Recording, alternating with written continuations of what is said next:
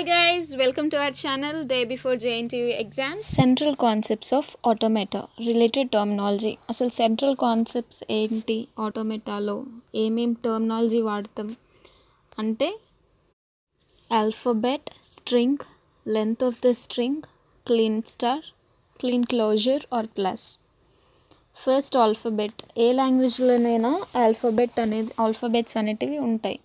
ఇంగ్లీష్లో అయితే A B C D and తెలుగులో ఇలా ఏ లాంగ్వేజ్లోనైనా ఆల్ఫాబెట్స్ ఉంటాయి. అంటే ఆ లాంగ్వేజ్లో మనం ఏది రాయాలన్నా, ఏది ప్రొనౌన్స్ చేయాలన్నా ఆ వర్డ్సే, ఆ లెటర్సే మనం వాడతాం.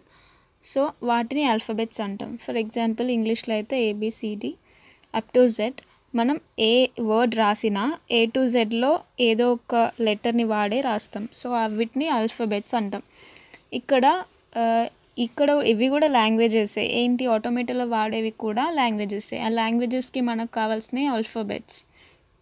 అంటే మనం ఏ ఇన్పుట్స్ని ఇవ్వచ్చు, ఏ ఇన్పుట్ ఇచ్చినా ఈ లాంగ్వేజ్లో ఉన్న లెటర్స్లోనే అదొక పార్ట్ అయి ఉండాలి. ఇప్పుడు ఏ ఇచ్చినా, బి ఇచ్చినా, సి ఇచ్చినా, డి ఇచ్చినా ఇన్పుట్ లాగా అవి up to A to Z ఏదైనా ఇవ్వచ్చు. కాబట్టి ఇన్పుట్ లాగా మనం వీటిని యూజ్ చేస్తున్నాం. అండ్ నెక్స్ట్ స్ట్రింగ్ అంటే ఇప్పుడు ఇంగ్లీష్లో వర్డ్స్ లాగా యాపిల్, బాల్ ఇలా అవైతే ఏంటి స్ట్రింగ్స్ ఎలాగో ఇక్కడ కూడా స్ట్రింగ్స్ ఉంటాయి. ఆ స్ట్రింగ్స్ అనేటివి సెట్ ఆఫ్ ఈ ఆల్ఫాబెట్స్ అన్నమాట.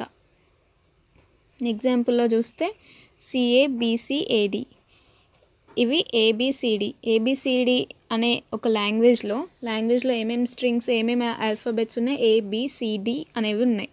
సో దీంట్లో పార్టే ఈ వర్డ్ కూడా సిఏబిసిఏడి. అంటే సి అనేది ఈ లాంగ్వేజ్లో పార్టే. ఏబిసిఏడి మొత్తం ఇందులో ఉన్న ప్రతి లెటర్ కూడా ఈ సెట్లో ఉంది, ఈ ఆల్ఫాబెట్ సెట్లో ఉంది. సో ఇది బిలాంగ్స్ టు దట్ లాంగ్వేజ్ అనమాట. And length of the string అంటే ఒక స్ట్రింగ్లో ఎన్ని లెటర్స్ ఉన్నాయి వాటి కౌంట్ని మనం లెంత్ ఆఫ్ ద స్ట్రింగ్ అంటాం. ఇక్కడ ఎగ్జాంపుల్లో సిఏబిసిఏడి, ఇందులో సి అనేది ఒక లెటర్, ఏబిసిఏడి ఇలా 6 లెటర్స్ ఉన్నాయి. సో వీటి లెంత్ ఆఫ్ ద స్ట్రింగ్ ఏంటి, 6 అవుతుంది. 6 లెటర్స్ ఉన్నాయి కాబట్టి 6 అన్నమాట. అండ్ ఎప్పుడైతే ఒక స్ట్రింగ్ యొక్క లెంత్ 0 అవుతుందో దాన్ని మనం ఎంటీ స్ట్రింగ్ అంటాం. ఆ స్ట్రింగ్లో ఏం లేదు కాబట్టి ఎంటీ.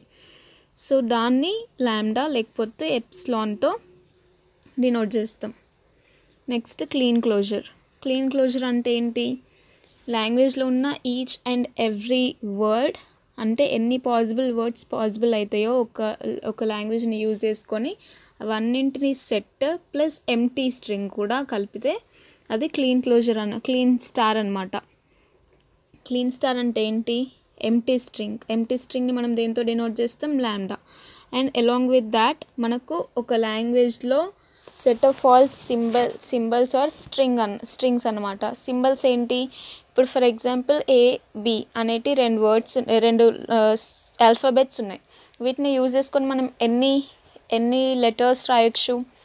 ఇక్కడ ఎంటీ స్ట్రింగ్ ఫస్ట్, దేంట్లో అయినా ఎంటీ స్ట్రింగ్, ఏ లాంగ్వేజ్లో అయినా ఎంటీ స్ట్రింగ్ ఉంటుంది. సో దాన్ని లాంబ్డాతో డినోట్ చేస్తున్నాం. Next A it self is a string, దాని length 1.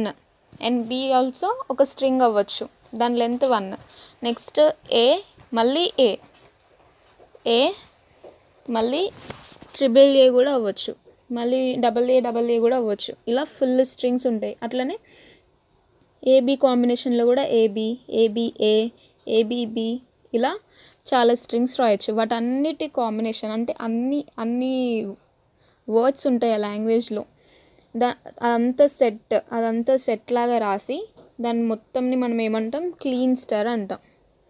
Next Kleene closure are plus అంటే ఏంటంటే, క్లీన్ క్లోజర్ ఆర్ ప్లస్ అంటే దాంట్లో ఎంటీ స్ట్రింగ్ ఉండదు. ఒక ఎంటీ స్ట్రింగ్ ఒక్కటి తప్ప మిగిలిన ఆ లాంగ్వేజ్ వర్డ్స్ సెట్ ఉంది కదా, దాన్నంతా మనం Kleene closure are clean plus అంటాం. నెక్స్ట్ లాంగ్వేజ్ అంటే ఏంటి అసలు, ఫస్ట్ అంటే ఏ language is a subset of clean star. A language is a subset of clean star for some alphabet epsilon, and it can be finite are infinite. అంటే ఒక language అంటే ఏంటి, set of all all possible స్ట్రింగ్స్ని మనం language అంటాం. దాంట్లో empty string అనేది ఉండదు. It may be finite are infinite. ఇప్పుడు రెండు A, B రెండే లెటర్స్ అనుకోండి, దాంట్లో ఉండే వర్డ్స్ని మనం గెస్ చేయొచ్చు ఎన్ని ఫైనైట్ ఆర్ ఇన్ఫినైట్ అని. ఫైనైట్లోనే ఉంటాయి ఎందుకంటే 2 లెటర్స్ కాబట్టి. కానీ అంతకు మించి ఎక్కువ 3, 4, 5, 6 అయితే అన్కౌంటబుల్ కాబట్టి అవి ఇన్ఫినైట్. ఫైనైట్ అయినా ఇన్ఫినైట్ అయినా సెట్ ఆఫ్ ఆల్ పాసిబుల్ స్ట్రింగ్స్ని మనం ఇక్కడ లాంగ్వేజ్ అంటాం. Thank you for watching and please like, share and subscribe.